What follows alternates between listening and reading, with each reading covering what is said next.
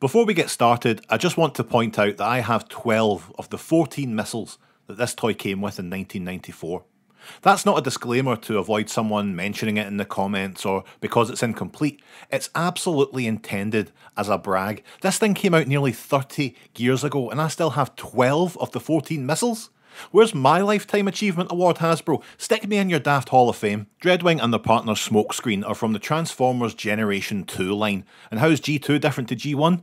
Well, I mean, well, you're asking a few questions there, and well, look, hey, I'm not Chris McFeely, okay? Just because he's my dad doesn't mean I know everything about Transformers.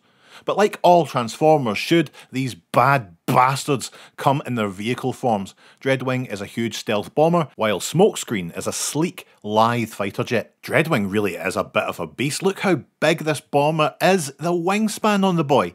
There's a few gimmicks on him. The main one you may have already noticed is this ridiculous Gatling-style missile launcher. It holds 6 of our precious, impressive 12 missiles, and you can rotate the back of it to fire each in turn. Alright, Repugnance, just stand still here. Oh, do we have to do all 6? Of course we do. We need to show off each of the features, don't we? Alright, okay, hurry up.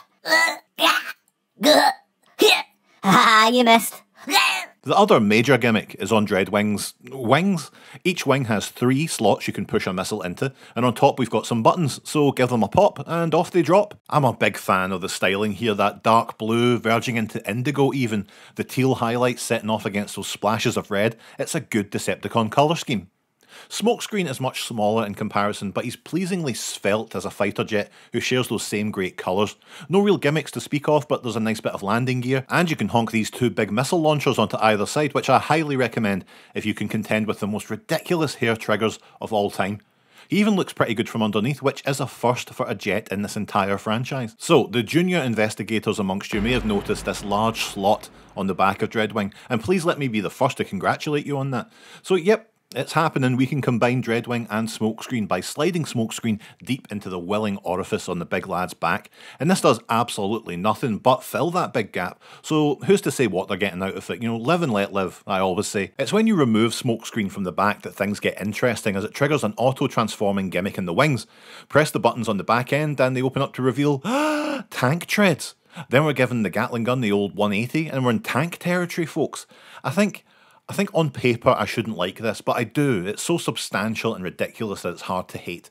There's also this weird mode I saw on TF Wiki that I was almost sure was just there to mess with me, but it is from the Legends manga, so here it is. This time definitely to avoid someone mentioning it in the comments. I mean, it's something. You know, did it shut you up? Don't tell me in the comments. So let's get these lads into their robot modes. Dreadwing is fairly simple, but he does have some unique moments. We're untabbing the legs and swinging them down, folding out the feet before cracking the front half down and flipping out the head. The real tricky part is making sure you fold the Gatling gun arm the right way to make sure it sits over the right shoulder. The arms are also covered by these strange double tab system things, so you have to pinch those to get loose. The end result is pretty wild. What a big chonker Dreadwing is. He's super top heavy, which makes posing him almost impossible. But when you look this good, you can't stay mad, especially as it's not often I see my own body type in a Transformer. I mean, look at this light piping too, it's lovely. He absolutely looks like there should be a battery compartment for lights and sounds in this behemoth chest, but unfortunately it's not the case. Still, a wonderfully different toy and fun every step of the way. Where Dreadwing goes for bombastic, chunky fun, Smokescreen brings some intricate elegance. Smokescreen isn't built like most jet mode Transformers in that his arms make up the back end of the jet, and there are a few surprises in there like spinning the nose cone around and the collapsing upper torso. And look at this little lad, talk about a wee stunner.